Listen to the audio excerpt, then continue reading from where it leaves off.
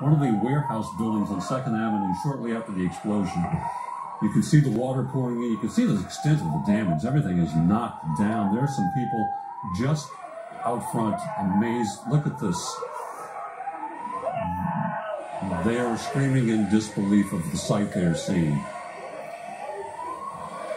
This is moments after the explosion took place on 2nd Avenue, about midway up towards, from Broadway to Church Street.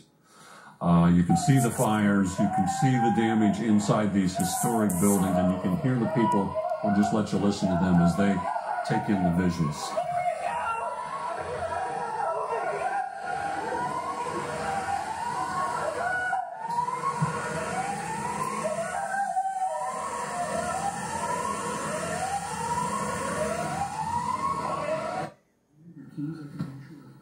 Oh my desk.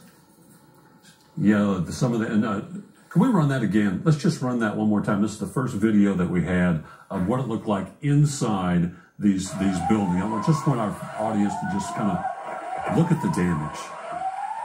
Look at this, the extent of this explosion on these buildings, and listen to the reaction from the people on the streets as they see 2nd Avenue in ruin, in flames. This is before firefighters arrived on the scene. You can see the emergency crew just getting there.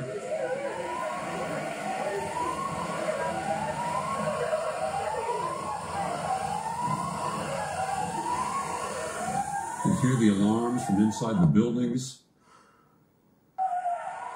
and the disbelief in the people's voices as they see the damage and are probably so thankful that they survived it.